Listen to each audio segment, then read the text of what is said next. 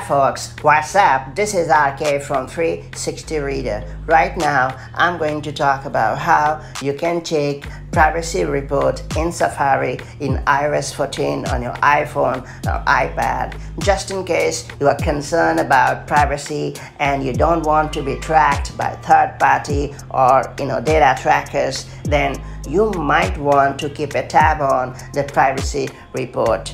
With iOS 14, Apple has doubled down on privacy and it offers a detailed privacy report to keep you in the loop about the sites that might have tracked you, and it also has a better mechanism to safeguard your privacy. So let's see how you can check it out. Before getting started, make sure you have subscribed our YouTube channel and hit the bell icon so that you won't miss any update from us. To begin with steps, launch Safari, and then you have to tap on the action button at the top left corner of the screen and choose Privacy Report.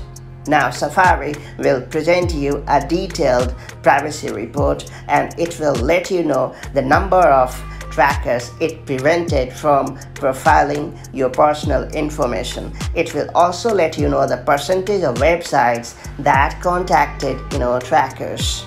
You would see the list of all the websites, and it is worth noting that it will also let you know the most contacted tracker. There is a tab for trackers. Tap on it, and now you will see the list of all the trackers contacted by websites.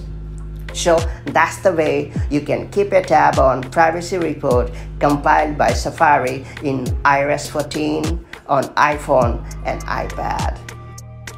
If you have found this guide helpful, then do like it and share it.